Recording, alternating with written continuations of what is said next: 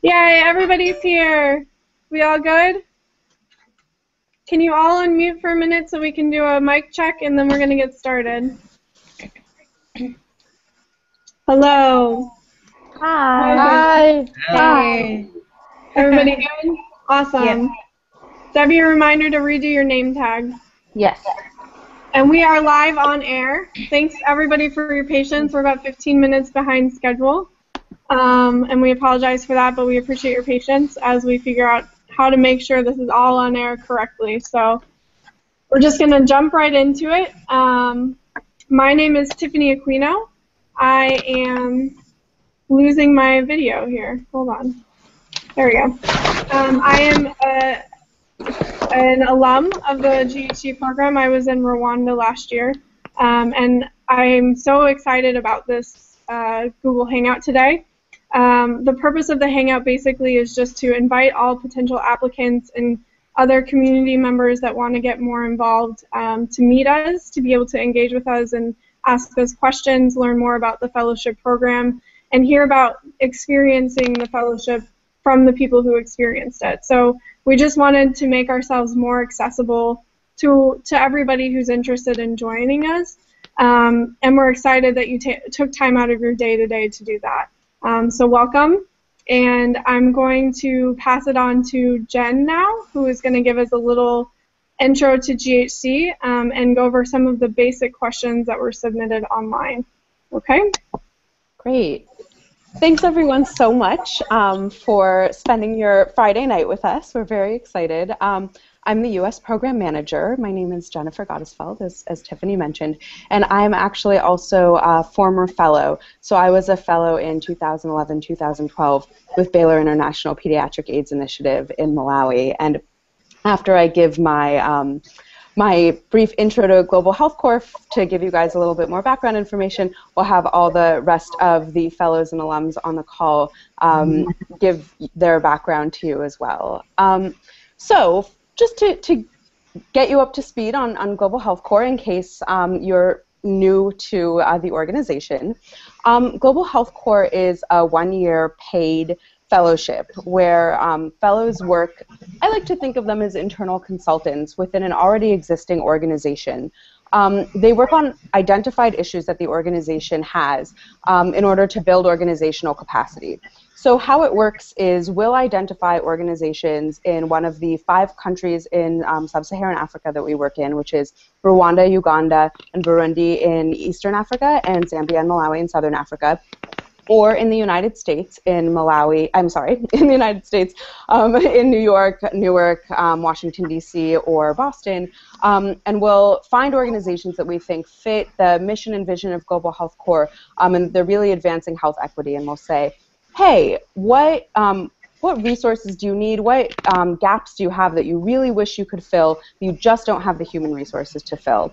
And they'll come back to us with 2 job descriptions, and I'll get back to the 2 job descriptions in a second. But they'll come back to us with 2 job descriptions based on what they need, and we don't have any agenda in that other than it can't be clerical or administrative work.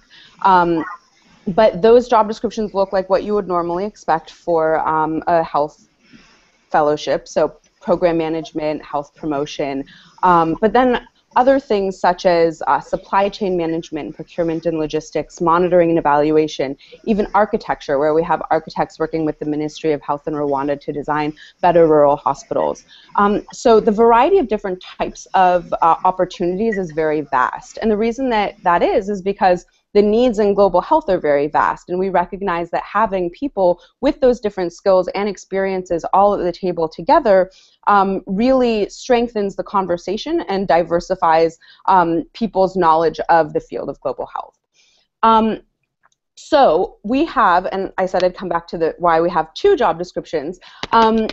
We have 2 fellows placed at every organization. We have a national fellow and an international fellow, and we consider them to be co-fellows. And the reason that we have that is because collaboration is one of the most important things to Global Health Corps. We recognize that this is not or the field of global health is not something that people are going to be able to change on their own, and that through collaboration is really where we will have our strength and be able to change things.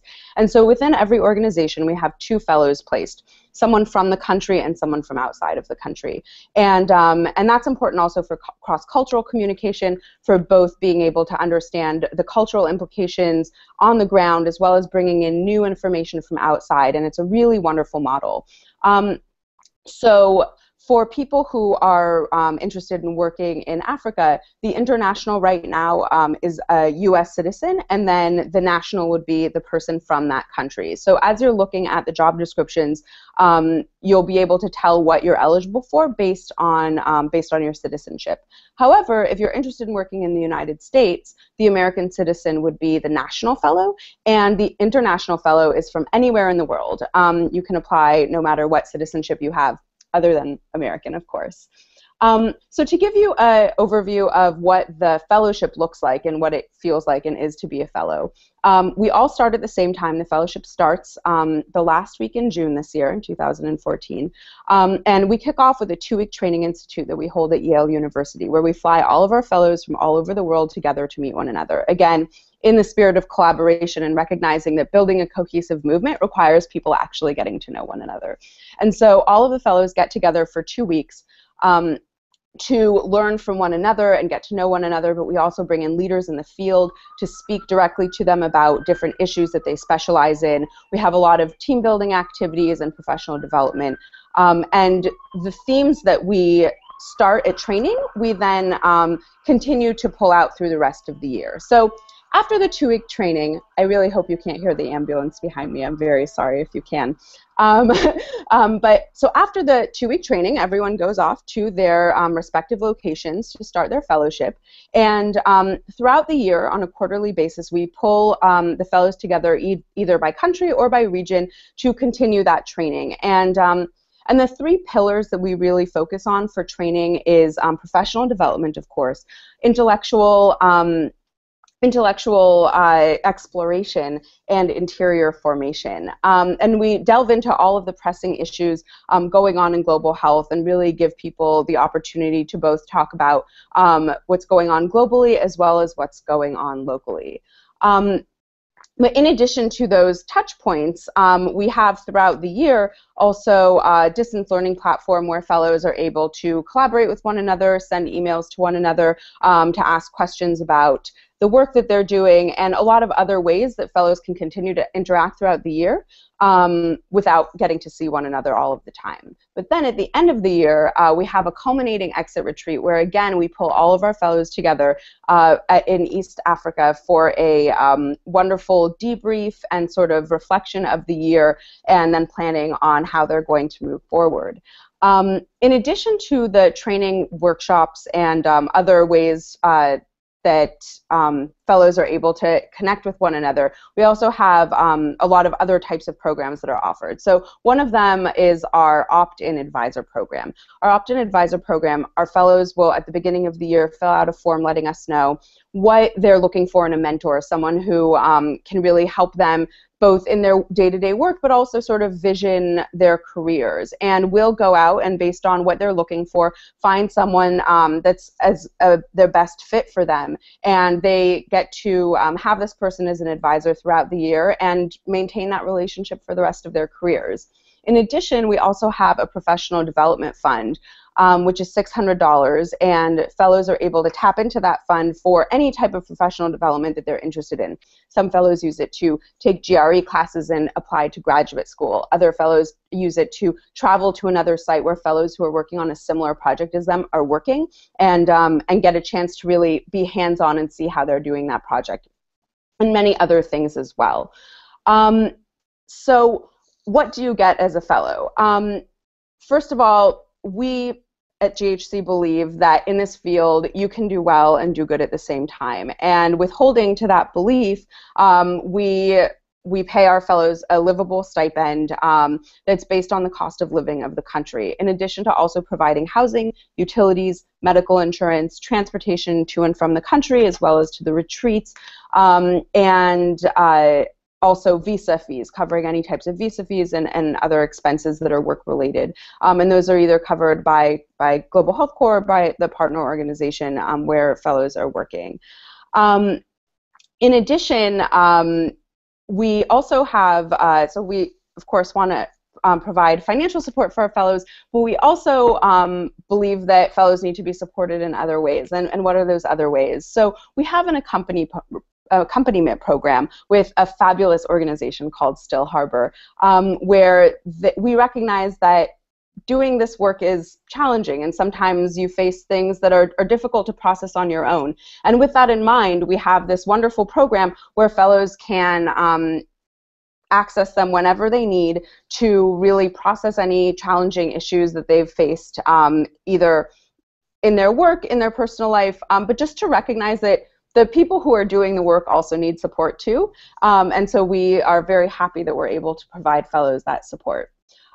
So to give you a little bit of background on the requirements, to apply to the fellowship, you need to be 30 years old or younger, and so you can be 30 during your fellowship and at the time of when the fellowship starts. So we unfortunately are unable to bring in people that are older than that age. We get a lot of questions about why, and it just has to do with really making sure the cohort is within the same age range, and also recognizing that this is an early to mid-level career professional development program, and so that's one of the reasons why we have to do that. But in addition, the only other requirement is that you at least need to have an undergraduate degree by July 2014. So those are the only two major requirements, and we also ask that you are able to speak English proficiently.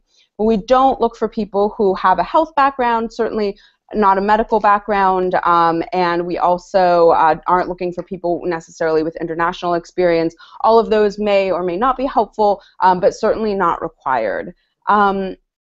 So what types of organizations? I hope that you've gotten a chance to look at our website and look at the job descriptions, but just to give you some highlights, we work with wonderful large international organizations like Partners in Health and Clinton Health Access Initiative. But we also work with a lot of small grassroots organizations, as well as public-private partnerships, ministries of health, and other government agencies in the United States, like the Boston Public Health Commission. So there's lots of different types of opportunities. So I highly recommend that after you are done watching our Google Hangout, to really explore the job descriptions and figure out which ones fit best for you, which ones you're most interested in, and match your skills.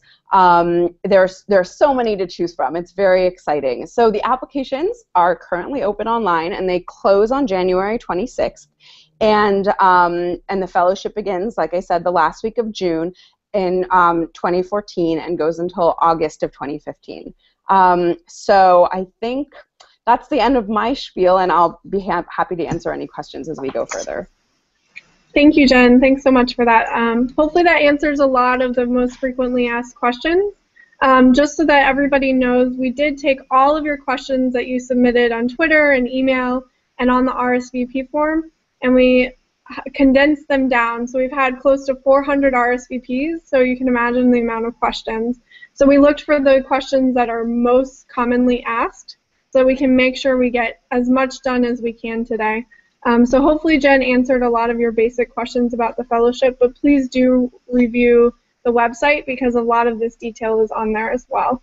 So I'm going to jump in to let everybody else introduce themselves, and then we'll get started after that. So we'll just start with Aaron and work our way down.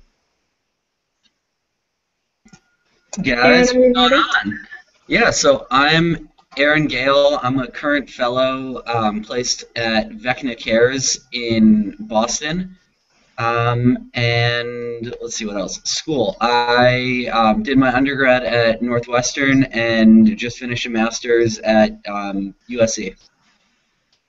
And yeah, I think that's it. Okay, Debbie?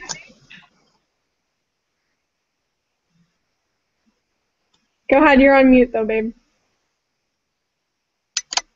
Excellent. Hi. Hi everyone. My name is Debbie Imperador, and I worked at the Infectious Diseases Institute as a Distance Learning Fellow, and which is based in Kampala, Uganda. last year, so 2012 and 2013. In school, I got my bachelor's from Dickinson College, and I got my master's in public health from UC Berkeley School of Public Health. And now I am working at the CDC doing rotavirus vaccine research for the APHL CDC Emerging Infectious Diseases Lab Training Fellowship. Thank you, Debbie. Jen, we already got you, so we're going to jump to Latifa. If you can give us your information and unmute yourself first. Cool. All right. My name is Latifa Chiribeda. I am a Global Health Corps alumni in 2012-2013. I worked with a USAID-funded program called Strengthening Decentralization for Sustainability, and I'm the Ugandan fellow, so I'm happy to be representing the continent, you know.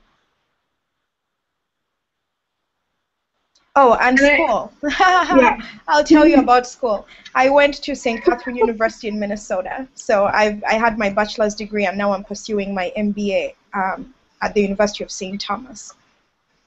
Awesome. And to what Latifa said, we had other fellows from Africa on the call, and because of technical difficulties and time changes and schedule changes, they just all dropped out, unfortunately. So hopefully for our next hangout, we'll have a better representation. But we love Latifa. All right, let's move on to Siobhan.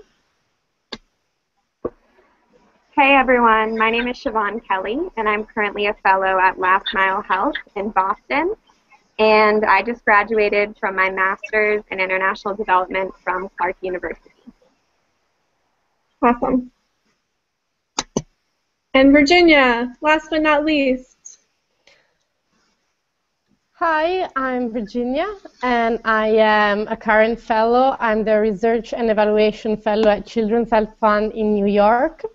I did my undergraduate degree at the School of Oriental and African Studies of London and my master's degree in public health at Oxford University. Awesome. Thank you, guys. So now we're going to just jump right into these questions, and also I just want to encourage you all, if you have additional questions or something that you just want answered before the end of the call, at the last 10 minutes, if we have time, we'll take a couple extra questions. So if you tweet them with the hashtag GHC Hangout, and we will check Twitter towards the end of the call and see if we have any good questions to answer, okay?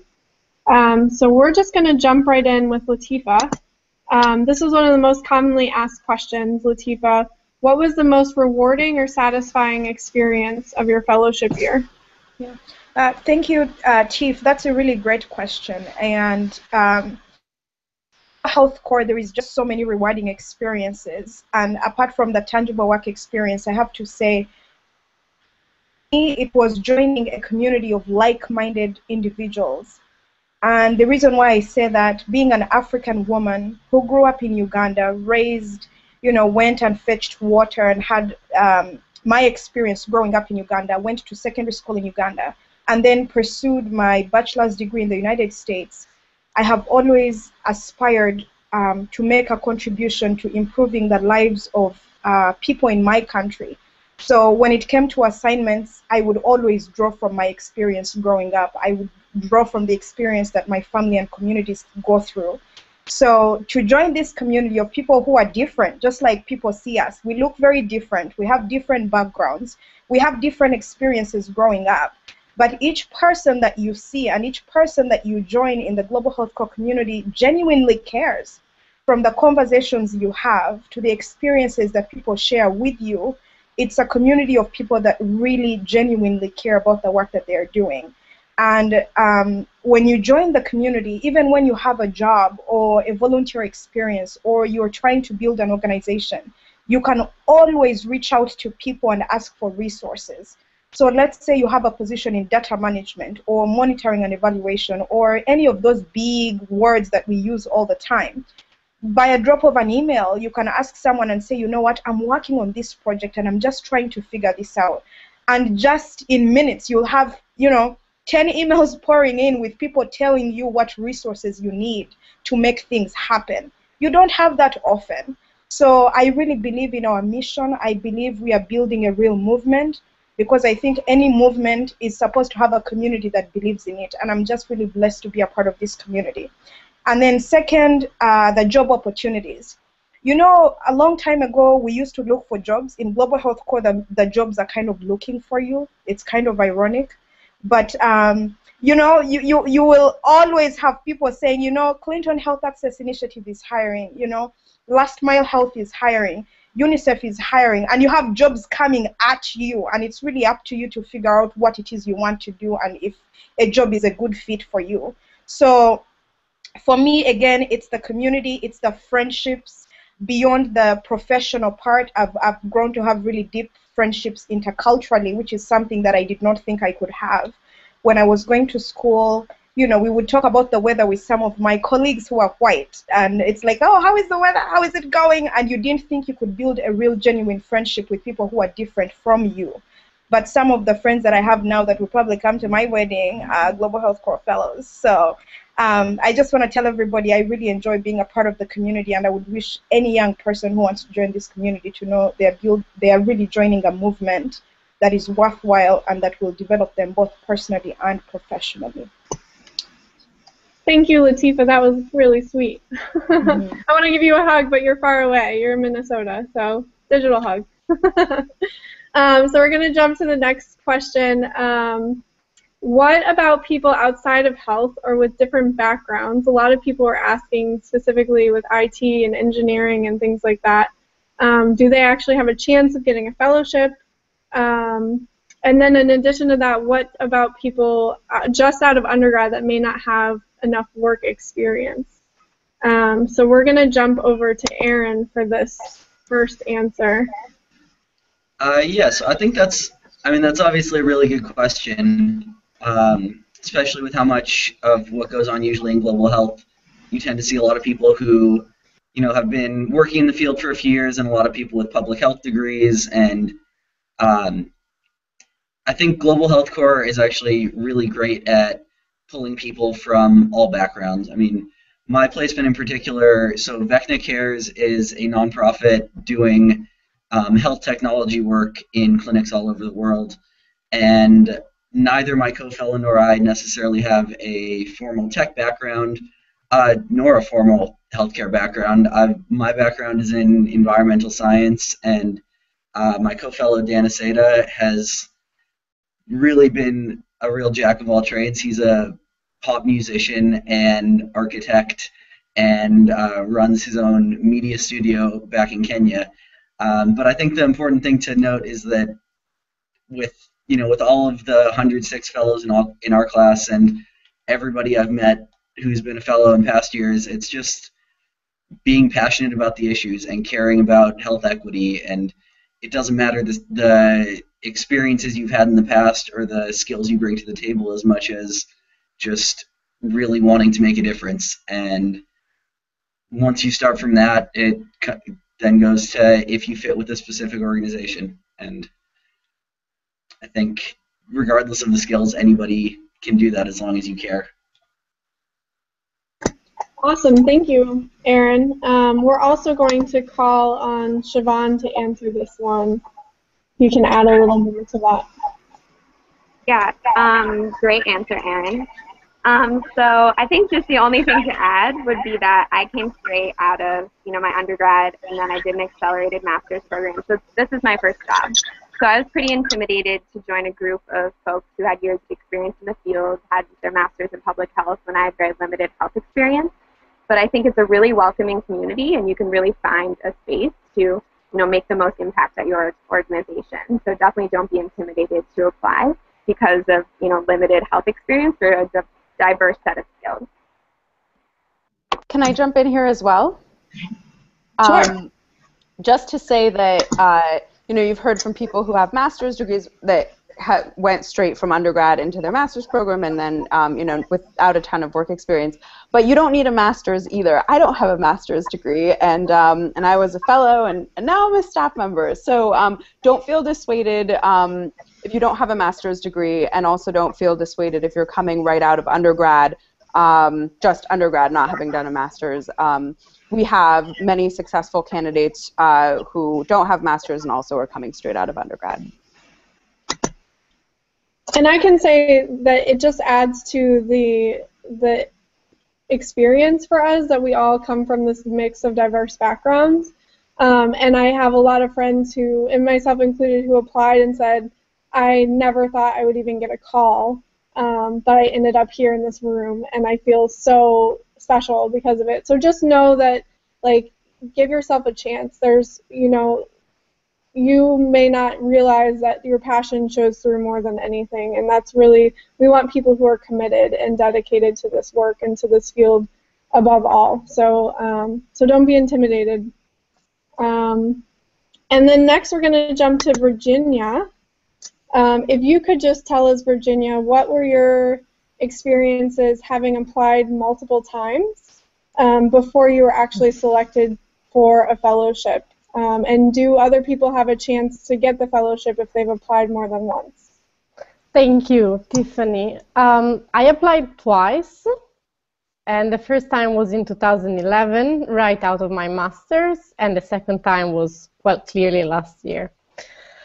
First of all, I don't think that applying twice is a bad thing at all. It just shows that you really want to get into the program, and you didn't just find it like looking for jobs online. You actually know about it, and even if you don't get through the first time, you still think about it 1 or 2 years after that.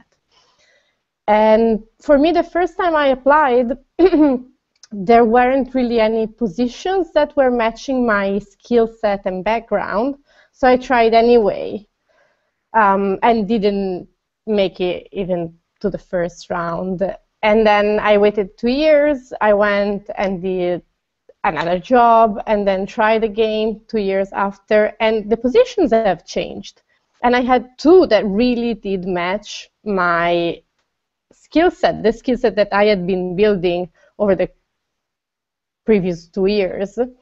So I applied as well, still thinking, oh, I try, but I really don't think, I was afraid I couldn't make it. And I made it to the first round for both positions.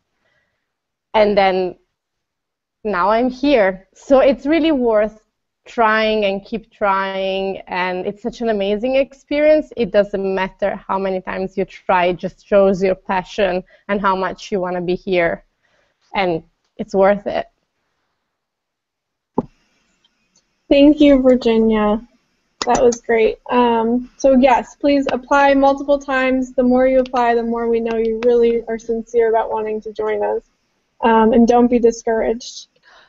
Just to say, that's not to say that many people don't get it on the first time, but yes, exactly like what Virginia and Tiffany said, that don't be discouraged. We do really appreciate, again, like what Virginia said, the dedication and the passion, and we, unlike some places who might have a restriction of amounts of times or hold it against you, we actually see it as really a commitment to your interest to Global Health Corps. To have applied more than once if you didn't get in the first time. Thanks, Jen. So Debbie, we're going to jump over to you. If you could tell us, this was actually the top question asked. What was the most challenging experience for you and the worst part of the fellowship? And people actually, a few people designated they wanted a surprising challenge, not something they would necessarily expect. Okay. So I had a work challenge, but if I can start with a surprising challenge, maybe the first time trying to get around Kampala.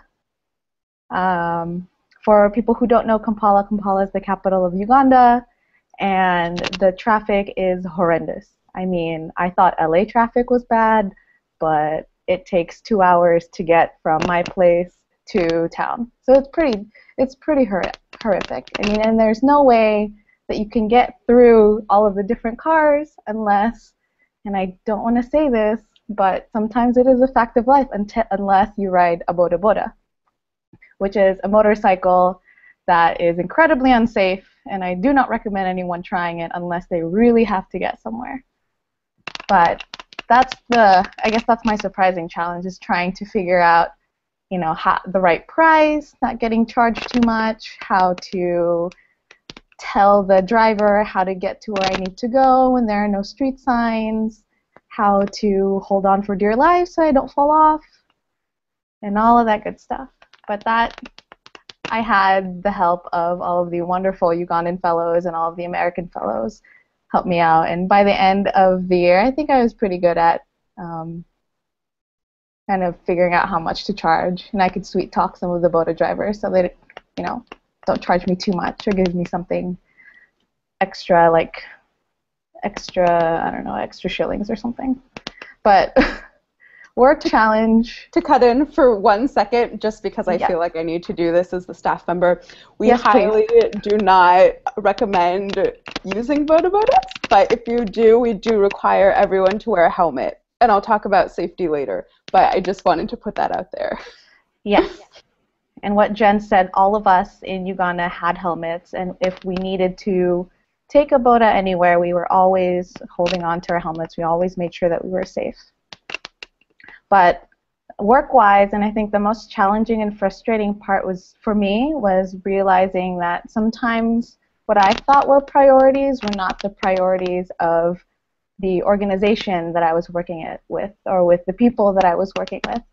And I remember in the beginning having that being very difficult because, after the 2-week training, you're very excited and you're very ready to affect the kind of change that you want. And then you get to your workplace and you come to realize it's not really as easy as you had imagined.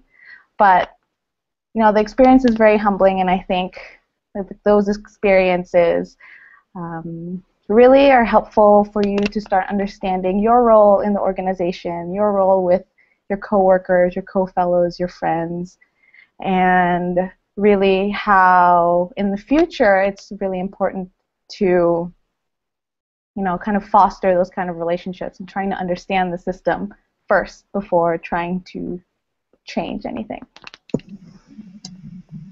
Thank you, Debbie. And just to add to what Debbie said, as I was listening to her, I was thinking, if you aren't aware, we have a Fellows blog that's on the GHC website, and I really encourage you to check that out for challenges. A lot of us had used that as an outlet to explain a lesson that we learned or something that happened to us throughout the year, and I can think of several for myself that I shared. And so I think reading those will give you a really good idea of what fellows face and what they're learning and going through. And also like how we're all learning about global health on the ground in the field, like the realities of global health seem to be a very constant challenge, whether they be the realities of the workplace and nonprofits or global health in the field where you're not expecting resource limitations and all sorts of different things. So please do check out our blog after this and see what else you can learn there. Okay.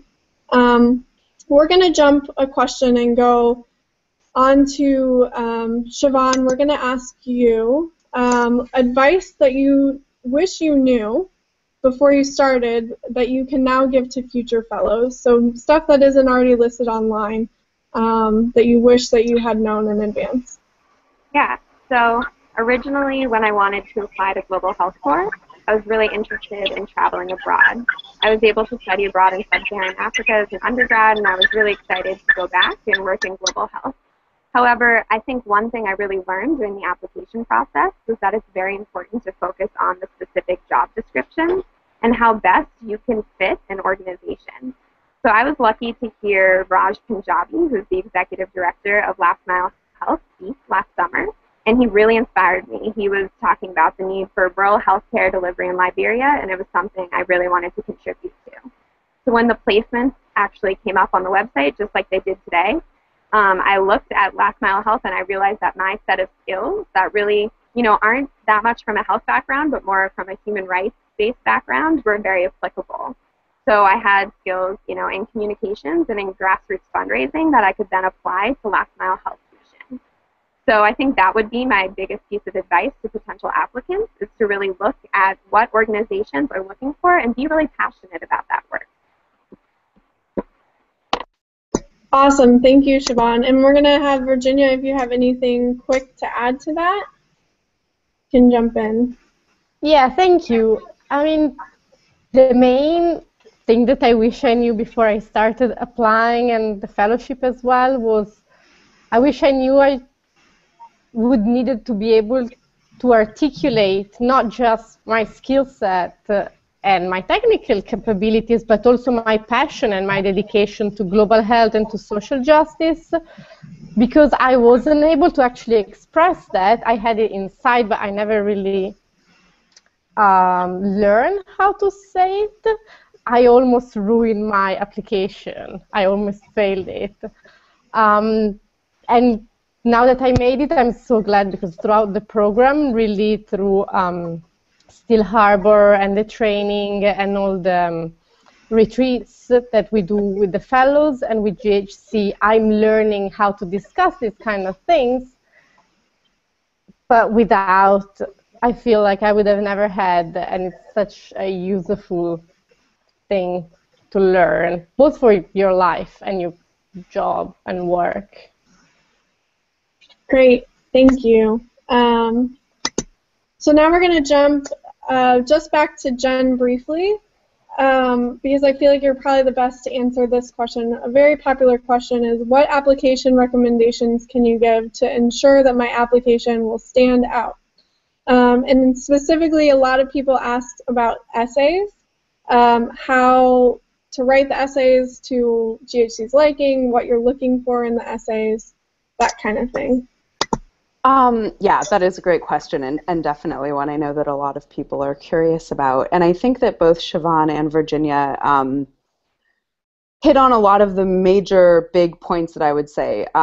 First and foremost, we're not looking for people who want to use this as a resume patter or to get their experience abroad or because they want to get in their foot in the door at an organization that they've been wanting to work at. We're looking for people who want to be a part of something bigger than them. We're trying to mobilize a movement, and that movement needs commitment, it needs passion, it needs dedication, and it needs longevity. And so we want people who are interested in standing with us for the long haul. And having that come across in your application is really important. Showing that this is about something more than just this year and this fellowship, but that it's about being part of a community. I think that's the most important thing. And so, like Virginia said, being able to articulate that in a way that shows your passion and shows your dedication and your thoughtfulness is very important.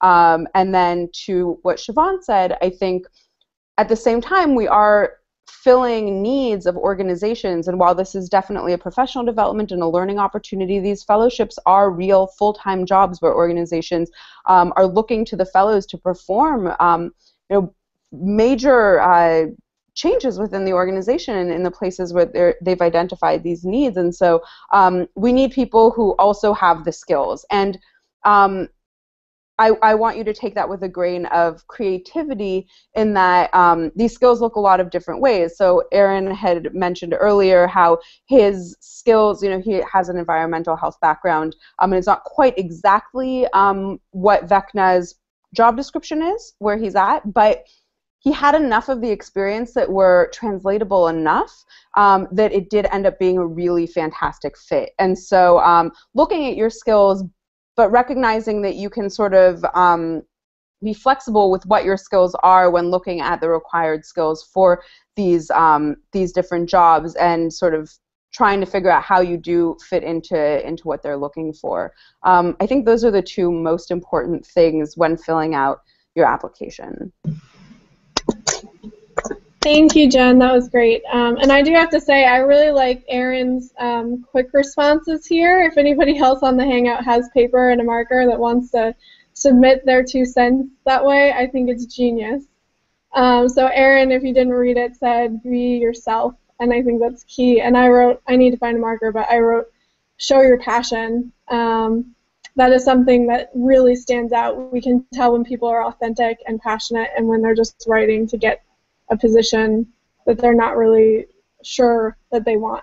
And I would just like to add one other thing. After we read the applications and the whole process, so not only the staff, but also the fellows and alumni read the application. So they're a part of getting to choose who's coming into the community. And then in addition, sort of the next step in the application process is getting to be interviewed as a semifinalist by someone in the Global Health Corps community. So either a fellow, alum, or staff member, or GHC ally. So just giving you a little bit more context for what the next steps are after the application. And the follow-up with that question was, how do you recommend choosing the best positions for me? And I'll just tail in what Jen was saying is you need to really look at this as also a job application. So you do need to be able to match your skills and to be confident that you can meet the needs of the organization. They do have a say in who they choose because it's a job position for them.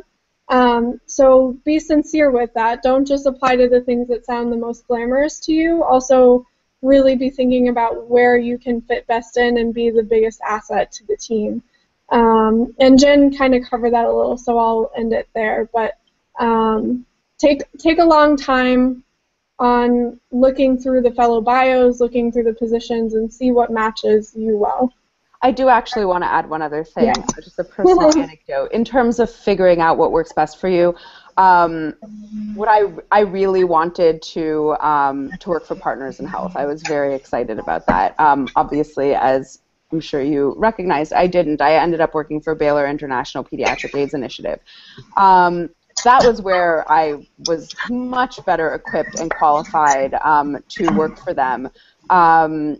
And so it's sort of, and I also applied to a Partners in Health position, and I did get through the first round and was very wisely not selected for it because I wasn't the best fit, even though I did have some experience. But that's just to say, don't hold on to those things. If there's an organization that you're like, oh my gosh, I just want to figure out how to fit myself into this so that it makes sense, it's not going to work. It's not. But it's not about the organization. It's about your skills and what you can bring to whichever organization it is that you're going to be working for. And so don't be holding on to organizations that you really want to work for necessarily. Thank you. Okay, we're going to jump in, and I'm just going to remind you guys we're kind of restricted for time, so we're going to do this lightning round. So give us quick answers so that we can get to our Twitter questions at the end. So Latifa, this is the post-fellowship question. What did you do post-fellowship? Is it possible to be applying to other things towards the end of your fellowship? A lot of people asked if they could apply to med school while they were in the program, working on applications. And what does that look like as an alum? Yeah, absolutely. Finishing the Global Health Corps Fellowship, for those of you who remember finishing your first degree, is a lot like, what are you going to do when you graduate? What are you going to do post, Global Health Corps? But the exciting thing, again, to me, comes back to knowing that you have a lot of different people who are going through that similar experience. And, personally, I applied for graduate schools. I was applying for jobs. And another thing that we probably didn't mention, depending on your organization and the capacity that it has, some fellows get retained by their organizations for permanent positions. So you could do work, and maybe you've done a fantastic job on a project, and your organization has the ability. They are not mandated to do that, but if they have the resources and the capacity, some fellows get retained. Then for especially the fellows in the continent, people learn about resources. The GHC website has resources on applying to grad school, so scholarship opportunities. It's not easy, but the resources are all there for you to utilize. So there is definitely time. I know one of the fellows that joined my placement, but the American fellow wanted to apply to medical school, and that's one of the questions that he raised to me. And I knew one of the fellows who was doing the same thing, so I connected him to another fellow who was applying to medical school and studying for the MCATs. So again, with our network and our community, just never be quiet if you have a question or you're looking for a resource or you're looking for something to do, because there is always that other fellow who knows about how to help you. So, in short, you can apply to grad school, apply for jobs, and you know, you have GHC helping you with CVs, and you have the support in order to make that leap to the next phase. Thank you, Latifa. That was great. I'm going to jump over to Siobhan to just tell us really quickly, give us a 1-minute spiel on how it's been to work with your co-fellow and what that partnership looks like. Yeah, my co-fellow has definitely been the highlight of my fellowship. I was a little nervous since you were going to be sitting about 5 feet apart from each other every single day at Last Mile Health and also living together.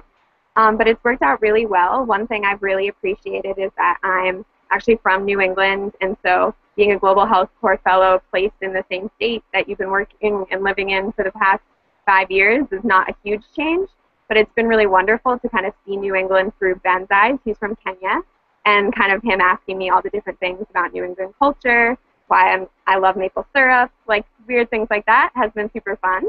Also, I've been able to learn a lot from him since he has a lot more work experience than I do, and it's been just a really wonderful collaboration. Thank you. Now for Debbie, 1 minute or less. How has adapting to a new culture been? And I think you touched on this a little bit with your challenges question, but what about the new food, the rural environment, maybe leaving a long-distance relationship, that kind of stuff? Sure. So I have to give the highest praise to my co-fellow Carol, my co-fellow Robinson, and all of the Ugandan fellows, Latifa included, because they really helped me, and I know that they helped the other American fellows just get situated into the country. And even if, you know, I was in Kampala and the transition was a lot easier for me coming from a city to moving to another city than others who are in the rural areas, but still having the Ugandan fellows really take us under their wing and showing us around, whether going to the right markets to buy food or knowing how to haggle or how to greet everyone, or how to avoid all of the marabou storks that are walking around in the city. But yeah, so big props to all of them. Thank you, Debbie. So just to add to that, I was in, since I think I'm the only one on the call that was in a rural location, I was with Partners in Health in Rinkwavu, which is a rural village out near the border with Tanzania and Rwanda. And I was coming from New York, so it was a very big change for me. And I think that for me, the support network that GHC provided was really key, to be able to have people I could talk to constantly and source support, you know, whether it's like a nice meal in the city when I would come into town or just somebody to talk to when I felt a little isolated. And I generally felt like that GHC ensured that I had, and Partners in Health ensured that I had a good environment, even though I was in a rural area that didn't have access to, you know, all of the ease of access to resources that you would have in a city. And so I think that you should take it seriously when you're applying to a rural context and make sure that you're prepared for that mentally and emotionally and physically, but also know that, you know, you have a good community like supporting you and at your back. And could I add one more thing, like really quickly? Sure. Yeah. So, just Tiffany mentioned the community, and really, please, like the most wonderful part about this is the community, and especially if it's your first time being away from your family or your loved ones or your partners, you know, please look to the GHC community as a second family. And I know that sounds a bit cheesy, but that's how it felt like to me when I was in Uganda. So it wasn't as difficult living somewhere else for a year. I agree completely, Debbie. I felt like I had family there with my GHC fellows, and I am actually married, and I was away from my spouse for the entire year, and it was very challenging. I would say that would be one of my top challenges, and I know Debbie can relate to the long-distance relationship stuff, but it's possible, and I did it, and I'm still married, still alive. So just know that, you know, this community and this support network is really key to success in your work and in your personal life. Overall, it's just been phenomenal. So we're going to jump to the next question. Erin, tell us what a typical day is like, and tell us also why this is a really tough question to answer to a group of potential applicants?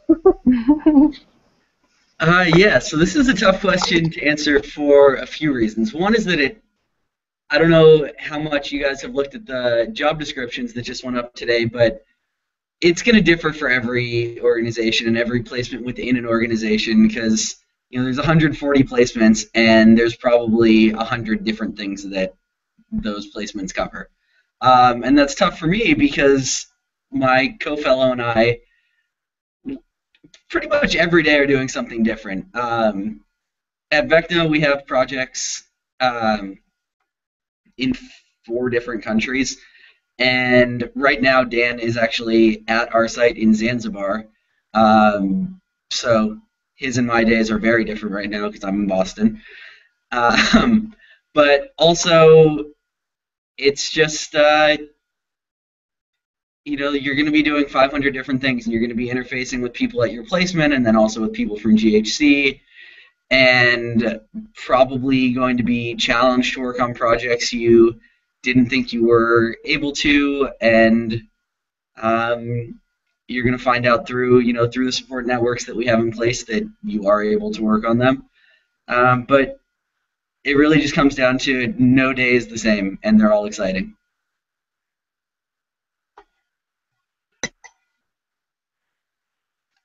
And Tiffany, I think you're muted.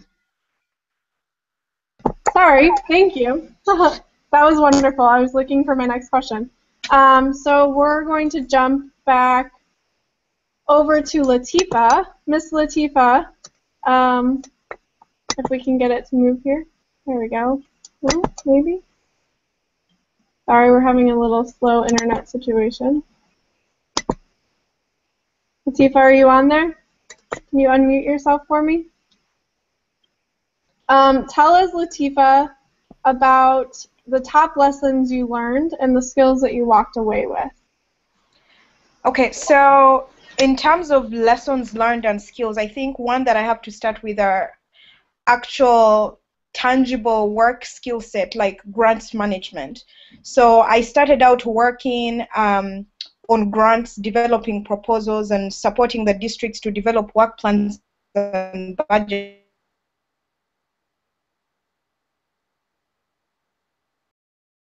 I think we might have lost Latifa for a minute. Can everybody else still hear over me? $3 million. And initially it was really my own districts. So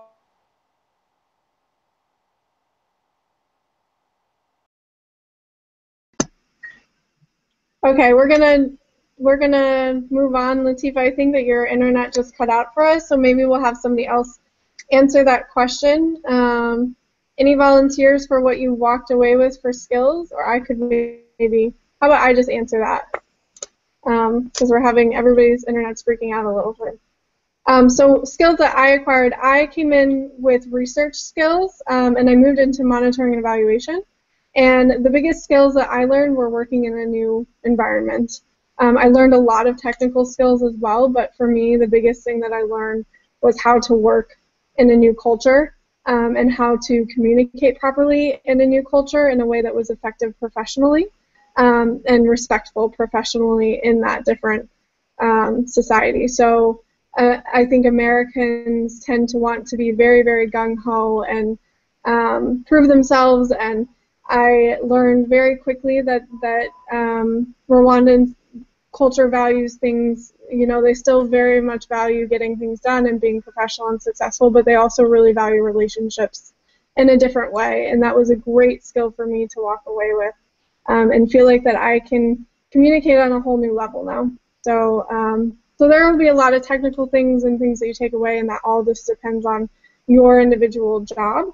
But I think that there will also be collective skills that we have all probably experienced in some way or another. So jumping on to Debbie, if you could just tell us some of, like, a minute or less again, some of the experiences that you have had being an alum. So how are you connected post-fellowship? What are the benefits? What are, what's exciting? Sure. So I think one of the biggest benefits for me is I just gained a family, and a family of like-minded individuals who have wonderful personalities of their own, and people who I can exchange ideas with, whether it's work related or whether it's personal questions that I have. And the nice thing that I cherish about the fellowship is that even from day one, it's the relationship building that's most important for this fellowship, because not only do you need to build a relationship with your co-fellows or with the other GHC alums, but you need the skill set, or you need the skill to build relationships with in your other endeavors, so work-wise, personal lives, things like that. And so no matter what questions or what thoughts you have, you know, whether it's on funding opportunities for an organization that you're working at, or advice on applying to a job or to graduate school, or who the next person you're going to digitally stork is, which is a shout out to the 2012-2013 class. Being connected is wonderful. Thank you, Debbie. Nobody looked that up. It's scary. Moving on. So Erin, I'm going to ask you now. Do you feel the work you're doing as a fellow will be sustainable after you leave? What is your approach taken for your work? Is it a top-down philosophy or bottom-up, or how are you dealing with this? Yeah, I absolutely feel like our work is going to be sustainable, and I think that has a lot to do with the way Vecna Cares operates, but it seems like it's something that I see in common with a lot of the other GHC placement organizations, in that with our work, with our projects, we've really taken a bottom-up approach. You know, we're designing basically technology and very pared-down healthcare IT for clinics in rural areas. And in that design process, we do it on the ground with midwives in the clinic, speccing features specifically so they will fit what those groups need. And we stay there on the ground with them. You know, granted, I've been here for about 5 months now, but as an organization, we've been doing it on the ground with the same clinics for 2.5 years and counting. And it's not about just dropping in and leaving something with people and running away and hoping it keeps going, but it's about really having an ongoing relationship and sticking it out to make sure your work is sustainable. So even though I'll leave, the organization's still going to be here and still going to be doing the same exact stuff and hopefully helping people. I'd like to add, this is a question that I get fairly often because people are concerned when you're at a place for a year, what is the sustainability of, and what really can your impact be?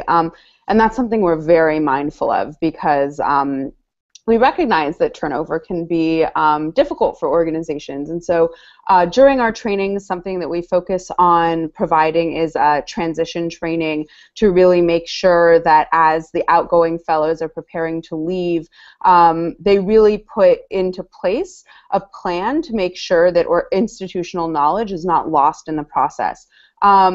For most of our placements, there will be a new fellow coming in, and so part of that transition will be training the new fellow and making sure that they're up to speed on everything, transitioning over all their information, contacts, and the like. But for organizations where we aren't having fellows continue, we still want fellows to be really mindful of making sure that they've organized everything to give to their supervisor, whoever is going to be taking on their projects, to make sure that institutional knowledge is not lost. It's something that's incredibly important to us. Thanks, Jen. That's great. So one more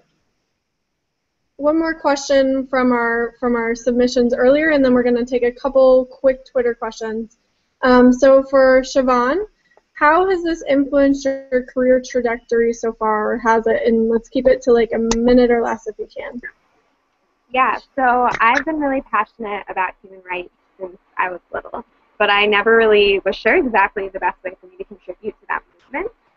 And I've been really excited by the human right to health, and that's what really drew me to Global Health Corps, you know, being part of a a wider movement for the right to health worldwide. And I think just having this experience has really reaffirmed that that is the best possible thing I could be working on. So it's made me very excited to keep working in this field, and hopefully keep working for great organizations like Last Mile Health. Thank you. Okay, so we're going to take a couple live questions now since we're wrapping up.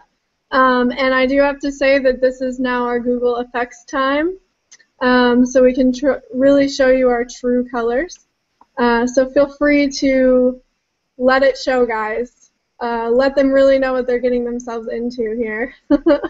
So from Twitter, Alan Jones asks us, can I work on the weekends or go to school part-time during my fellowship? And I think that I'm going to nominate Jen to answer that one. Jen, you're on mute. Thank you. I said, sorry, I'm putting my party hat on.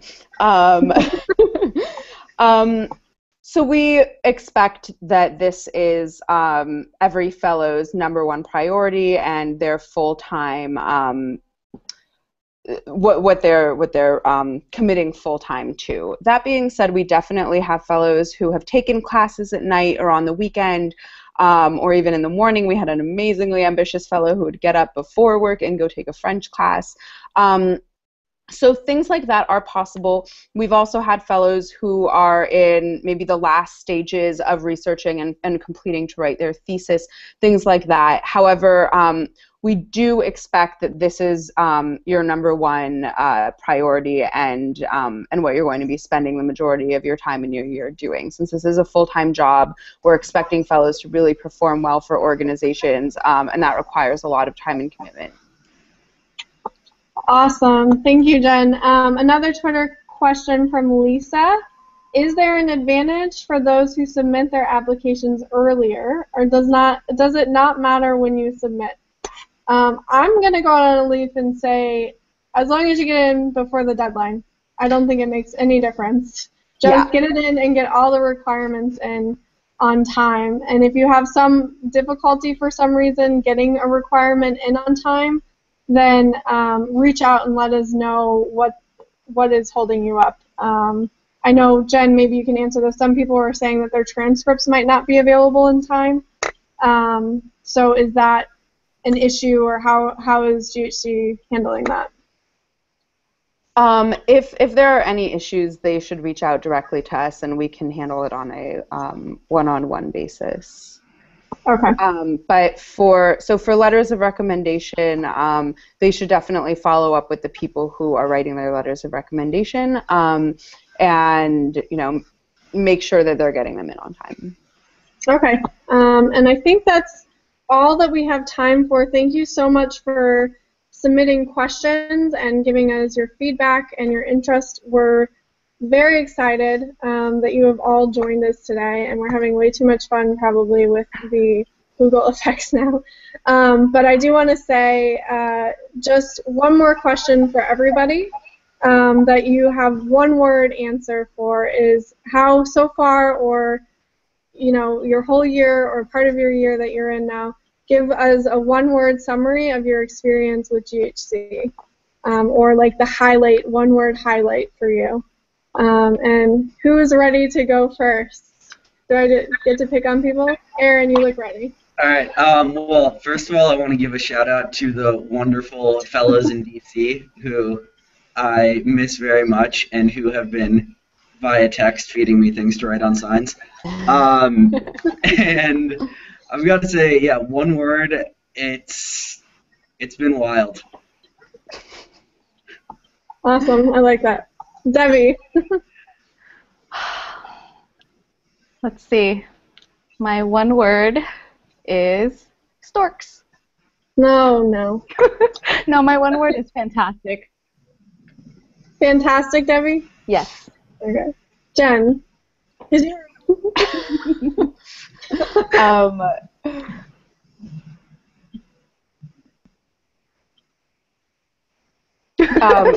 Can I say 2 words? Sorry, I was thinking like lifetime commitment. I didn't want to say family. But I feel like lifetime commitment, sort of lifetime. Latifa, you're on mute. Yeah, my one word would probably be transformative. That's a good one. Man, always get the best word. Siobhan. Amazing. My word is in my language, but you can understand it anyway. It's incredibile. Yeah. Awesome. And